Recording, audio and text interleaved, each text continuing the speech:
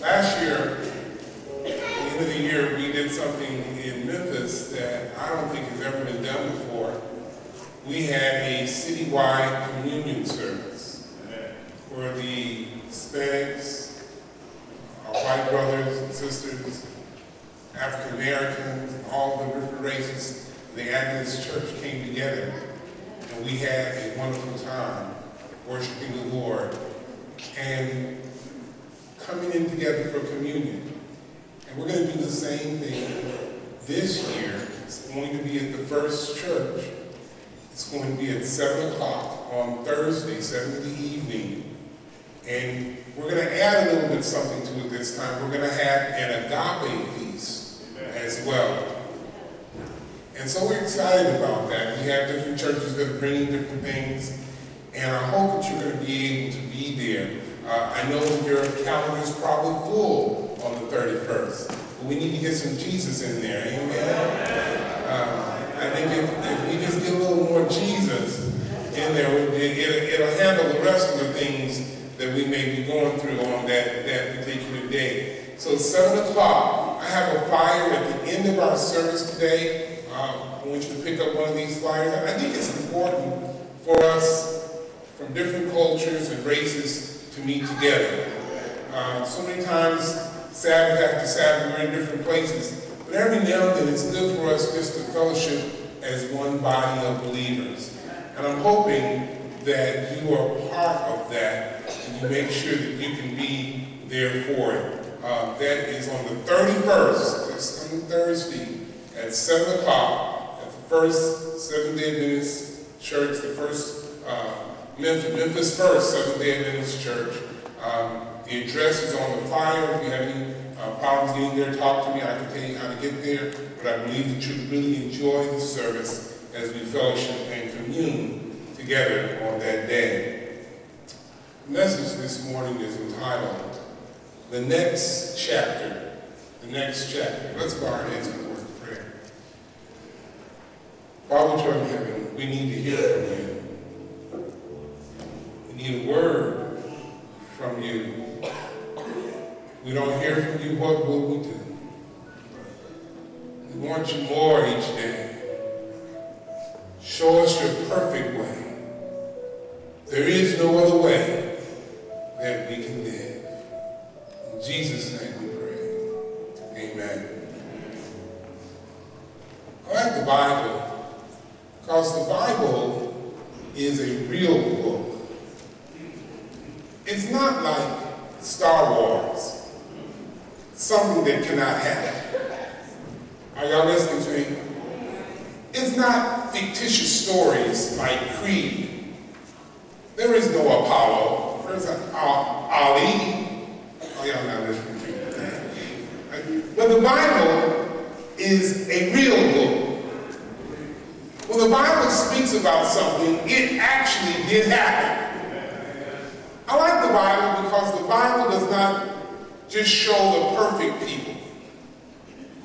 I mean, if we were writing the Bible, we would only put the good stories in. But because the Bible is a real book, it often tells stories of people that were pretty raunchy. People that had issues. Some stanky people. Some people that had addictions. The Bible doesn't gloss over it as if it did not happen. But the Bible opens up to us the lives of people that are messed up. And the interesting thing is that God uses those kind of people. Hallelujah. I like the Bible because of the effect it has upon my life. I don't know about you, but by reading it, just reading it and listening to it being read, it changes me. It gives me hope. It lets me know that the grass withers and the flowers fade. But the word of our God will stand forever. I like the Bible because it's truthful. And once you read it, you can see how truthful it is, and it changes us, because once you put it in your mind, it changes you.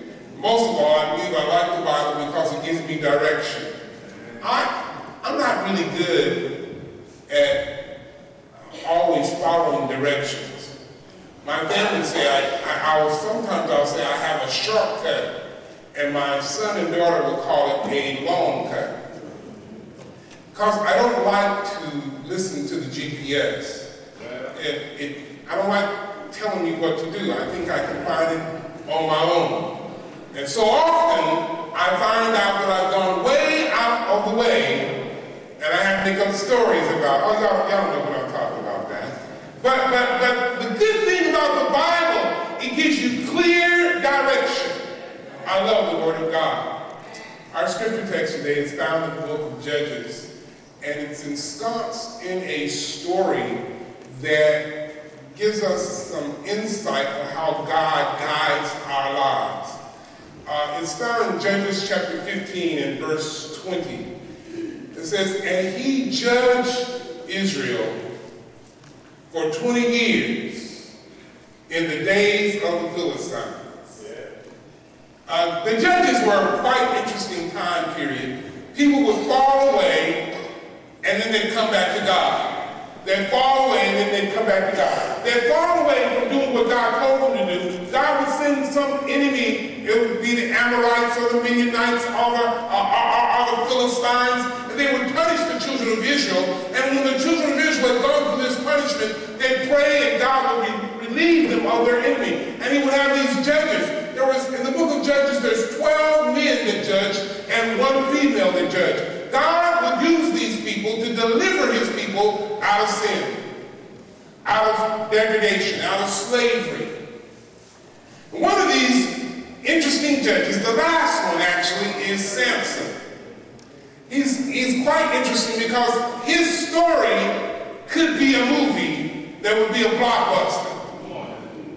Samson has 3 chapters to his story. The first chapter is a Nazarite. The second chapter is narcissistic. And the third chapter is nothingness. I want you to listen to this statement, and originally I want you to repeat it after me, so I want you to listen to it first. God might do more for you in the next chapter of your life than in all the previous chapters combined. Okay, I want you to repeat after me. God might do more for you in the next chapter of your life than in all the previous chapters combined. That's why I come to this Bible text. Our first chapter of his life is a Nazarite. A Nazarite is being a part of a club, like Adventists. We have these rules in our club. We have a manual of the Holy Ghost that gives us some guidelines of what we're supposed to do. And everyone that's a Seventh-day Adventist, they're supposed to follow the guidelines. Amen, lights. That's what it says. And it's interesting about Samson. The Samson didn't on his own choose to be a Nazarite. An angel found his mother that was not able to have children and told her, I want you to start living the Nazarite life. Are you with me today? I want you to make this, and then the angel told the father the same thing. And so this child grew up in the church. This child grew up in Cradle. He had parents that took him to Sabbath school. Help me, Holy Ghost. He had parents that invested in Christian education and taught him how he should live, what he should eat, what he should not put on his body, things he should do and things he should not do. The Bible does not really say that Samson said that's what he wanted to do. His parents put it on him. Always I get a witness here today. That's why his parents led him. They said, this is what you have to be. And so this was the only guy going around town that never got a haircut. Oh, the Holy Ghost. Yeah, can you imagine that today? It's the only guy that's going around. I'm sure people looked at him and said, what is wrong with you, man? You need to cut some of that stuff. All right? And it was going all kind of, it was the only guy that was going around town, and everybody else at a certain age was drinking. Even in the church. And Samson was not supposed to drink. He was in the club, the Adventist club. He was in the remnant club. People that they went far beyond the call of duty. That's what the Nazarite did. Some people probably say, you don't have to do all that to be saved, but that's what the Nazarite. He was on a Nazarite vow. He was not to touch any type of dead animal. That means he was a vegetarian. Come on. Oh, y'all not listening to you there. Can you imagine what he went through? He was a plant-based diet eater. All right? All these things he was doing this because his mama and his daddy put him a part of the club. Well, Samson, I believe, was non-compliant. He was doing it, but that's not the way he wanted to live. He was following it, but he was probably saying, as soon as I can get out this house, I'm going to cut my hair. As soon as I can go down to Hooters, I'm going to give me something to drink. Oh, y'all not listening to me today. As soon as I can get out and do something, I'm going to have some fun in life. I'm tired of this kind of, he was incompliant. There were things that were going on in his little club, and he thought they were boring, and it was wasting his time, and he wanted to get out as soon as he could. God wanted Samson to be a witness for him.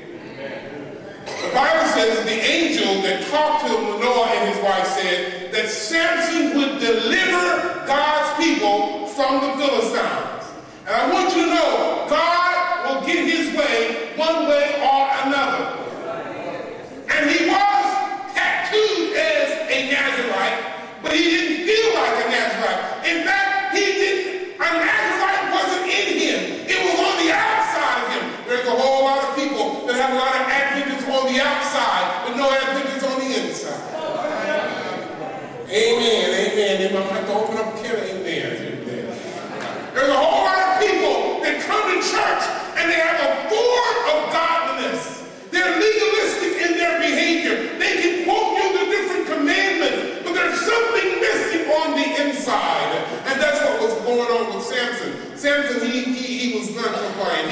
He was to be a witness, but he wasn't a very good witness. Then Samson was narcissistic. Then the next chapter, that's chapters 14 and 15 of Judges. He didn't really want to live this way, and so he He told his mama and his daddy that he found a young girl in the Philistines. Now he was supposed to let his parents choose for him, but he told his parents who he wanted. You know, those Philistine girls, they be looking good. Come on and say amen. Sometimes you say, my, Jesus is real. When you see the Philistines, y'all can say amen. It's all right. Nobody will get hurt, all right? The Philistines, they were appealing. Where he lived it was really close to Philistines. And so he often, I can imagine, skipping out of the house every now and then, going to look at the Philistine girls. I can see him every now and then out of church on Sabbath, and there was some Philistine girls. It was the summertime, and it was really hot, and the Philistine girls, they don't dress like, the Holy Ghost, they don't dress like Christian girls. And so he was looking at me, and finally he saw one, and he said, she pleases me. The lust of the flesh had gotten him. He was narcissistic. He was into his own what he wanted and how he wanted it and when he wanted it. And he told his mom, I like that one. And I can see his mom said, well, you know, we got some girls that grew up in the church and they're nice looking girls and they dress all right and they're pretty too. I don't want them.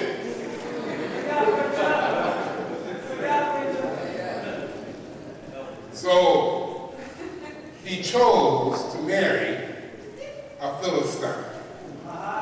Maybe he said, I'll convert him.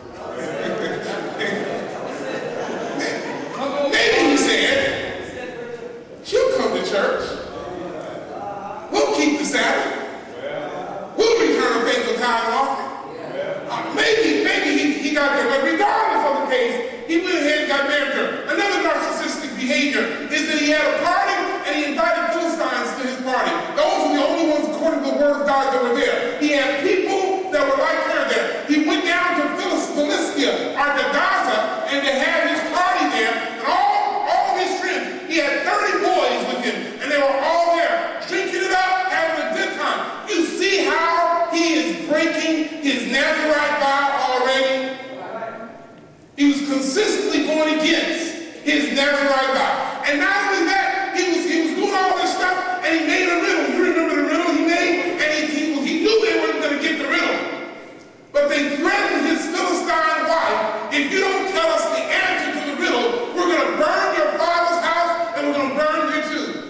That's kind of harsh, right? And so she pleaded with him and begged him until he finally told her the riddle, and then she told the answer to the other Philistines. And he had made a bet with them that if you can get the riddle, then I'll give you 30 pieces of clothing. And because they got it, he went to another Philistine town and killed 30 men and took their clothes. He had all these dead people around him. He was breaking his vow. You see what I'm saying? Are y'all listening to me today? And what it was because it was what Samson wanted. Samson never did ask God what did he want. Samson never did say, Father, I stretch my hands to thee. But Samson was never in the playing mood. Samson was in the selfish mood, in doing what he wanted to do. Over and over again, that's what he did. We come all the way to chapter 15, and we see that Samson in verse 20, the Bible says, he judged Israel for 20 years in the land of the Philistines. Samson, after he did all this crazy stuff, he lost his wife, he was all by himself, but they let him lead out in worship. They let him lead out in the politics of the town. He was a judge for 20 years. And for that chapter of his life, it was really a meaningless chapter. Chapters, actually, years.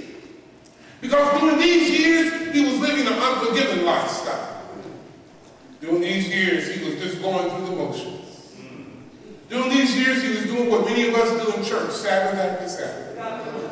Come in, sit down, we listen, we go home, we eat, we go back to work, party, whatever, and then we come back again.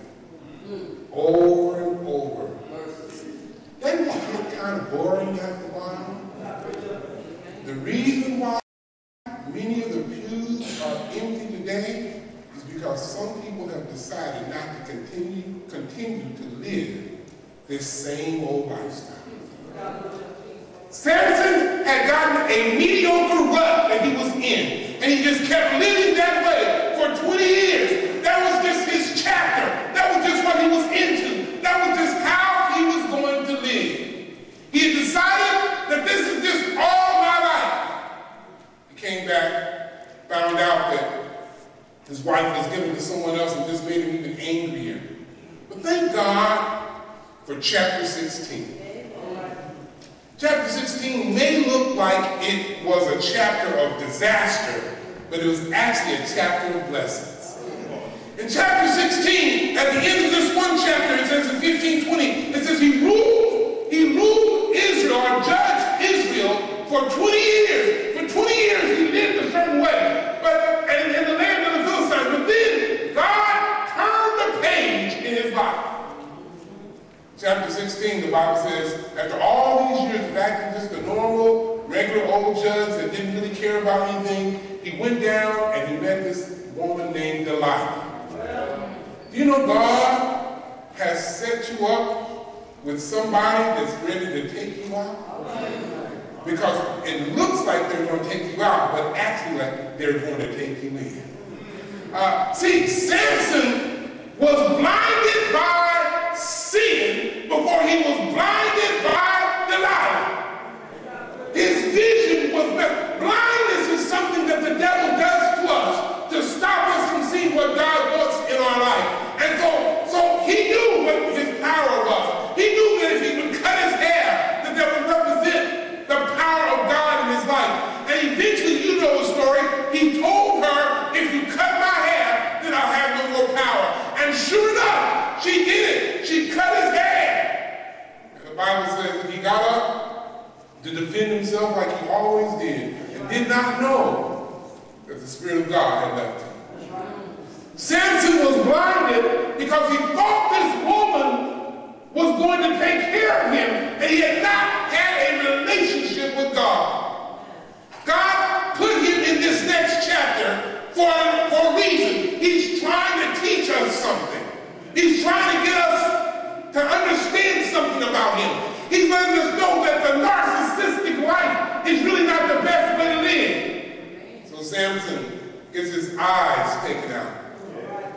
He's taken and he's put into a mill where he has to ground corn like a cow, like an animal. Same old thing. Now Samson sees that he has failed. The good news is that failure is an event and not a person.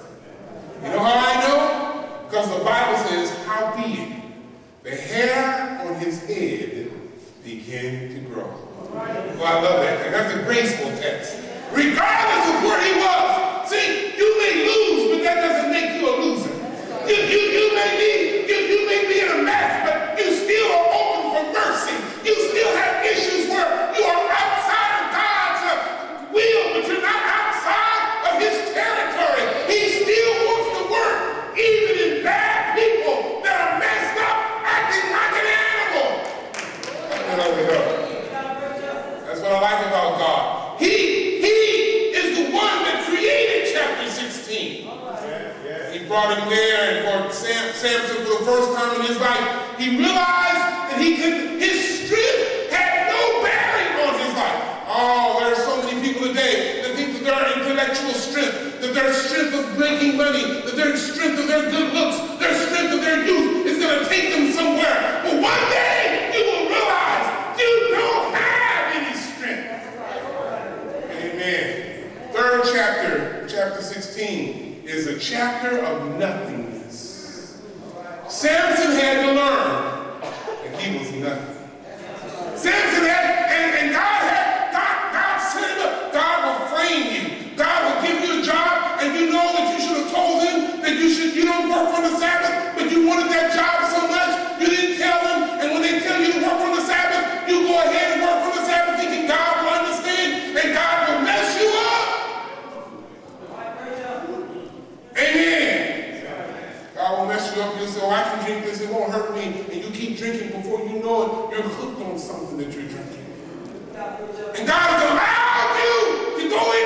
chapter 16. Hallelujah. He will not let you stay in the mediocre chapters of life. He will take you out and put you in a chapter where you have to follow him. So, in this wonderful chapter, they take Samson, and then they make sport of him. Whenever you decide to follow God and you change and not follow him, the devil will not only call you out, but the devil will make fun of you. He'll tease you. He'll let you see that you're looking stupid. They brought Samson out and they begin to tease him and laugh at him and do all sorts of funny things to him.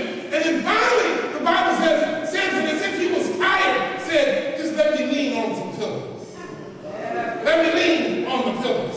Oh, I like that about God. God will let your enemy do all sorts of crazy things to you, but it is his desire for you to see that you're nothing. Finally, Samson did the first thing he's never done before in the whole 3 chapters. Samson prayed. You never hear a record of Samson praying before. This was not a suicidal prayer. This is a prayer of faith. That's why his name is listed in the book of Hebrews, chapter 11, as one of the people of faith. And he prayed a crazy prayer. He said, Lord, give me strength that I might avenge on the Philistines from my eyes. And basically what he was saying is, I'm ready to do what you called me to do. You told me that I was to be a big-time Philistine killer. You told me I was to deliver the Philistines, or the Israelites from the Philistines. And now, in the 16th chapter, now, in the 3rd chapter of my life, I'm ready to do it for you. Listen. Nothingness is where you are. It's where you are when you realize that you have no other help than God. That's right. And that's when you begin to pray. Lesson. Death to the self-life is the price and precondition to spiritual productivity. I'll say it again. Death to the self-life is the price and the precondition to spiritual productivity. Look at your life these last 12 months.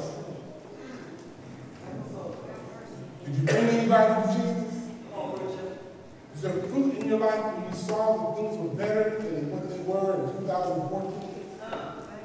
Was there any productivity in your spiritual life? Are you the same today as you were last year? Then you're in the same rut that Samson was in. Thank God for a next chapter. Thank God that he will not leave you in the old chapters of life. He will not just let you stay in the old ways of life. He's so much God that he will take you out of the old chapters and will put you in a new chapter, a next chapter. See, God may do more for you in the next chapter of your life than he's done in all the previous ones combined. We're ready to go into 2016. 16. And this is another chapter. What are you going to do in that chapter? Is it going to be the same old, same old? Are you going to say, Lord, let me die to the self-life. Let me understand that you're so much God and so powerful that you can do something in my life greater than you've ever done before. I am tired of the same old things in Longview. God wants us to go higher than the human thought can be. Amen. God wants us to stop doing the same old, same old. He wants us to do a new thing. When you get into the next chapter, there's a difference that happens in your life. When you come into the next chapter, there's some changes in your life that you cannot even understand. You don't even know how they happen, but that's what happens when you get into the next chapter of your life. God wants to put you there. He wants to lead you into it, but it's going to look like you're failing. It's going to look like you're not making it. It's going to look like Delilah has won, but God is setting you up for victory. Amen. The Bible says that Samson found some pillars. These pillars represent represent all the things that were killing him. All the Philistines that was making fun of him. All the people that were giving him a hard time. All his own inclinations. His lust of the flesh. His lust of the eye. His pride of life. All these things were represented by these pillars. And he prayed, and God was able to give him strength again to pull the pillars down. So much so that the Bible says that he killed more people at his death than he did in his lifetime. God will always get his way. Whether he uses you or somebody else, his will be done. What chapters are you in? What chapter in your life are you in? You know, when you get to the next chapter, things are different. One day, Abraham got to the next chapter. He was a wimpy, lying man until he got to the next chapter. The Bible says that God said, Abraham, go and sacrifice your son. And when he went up Mount Moriah, he told his servants, me and the lad are going up. And we're coming back again. Why? Because he moved to the next chapter. One day Moses was walking through the backside of the desert, and he went to the next chapter. He picked up a stick and was walking with it. It used to be an ordinary stick, but when he went to the next chapter, God said, throw the stick down, and it became a serpent. And he picked it back up, and it became a stick. There's amazing things happen in your life when you get to the next chapter. Oh, David was acting a fool until he went to the next chapter. Bony finger of Nathan the prophet raised his hand and said, thou art the man. And then David realized he was a sinful man, got on his knees and said, Lord, have mercy upon me, according to the multitude of thy tender mercies. Take not thy Holy Spirit from me. He had got to the next chapter. The next chapter. The lady named Esther had got to the next chapter. She was a top model, but the Lord said, you got to get to the next chapter. Mary Magdalene got to the next chapter. Paul, and most of all, Jesus one night in Gethsemane got to the next chapter. And I know he got there because he said, Father, not as I will, thy will be done. Next chapter living, you don't give your opinion. You don't give your intelligence, not your experience, not your intelligence of what you think is right. You go to God. I need your help. Prayer takes you to the next chapter. So where are you? Where are you? Somewhere in your life, you're going to find out you're nothing without Jesus. Somewhere in your life, you're going to find out without him, you can be nothing. Somewhere in your life, you're going to get to the point where you're going to be able to say, God, I need you now. I want you to think about it today. How much are you without me? Jesus said, without me, you can do nothing. This year, you don't have to wait till 2016. Right today, you can move to the next chapter.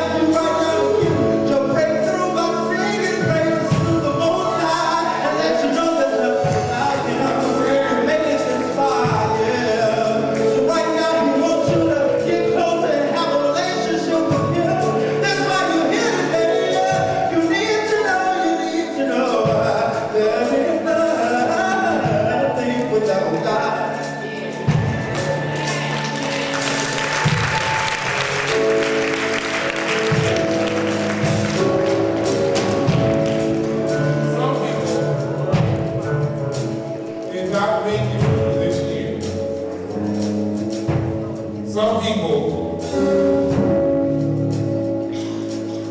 have fallen asleep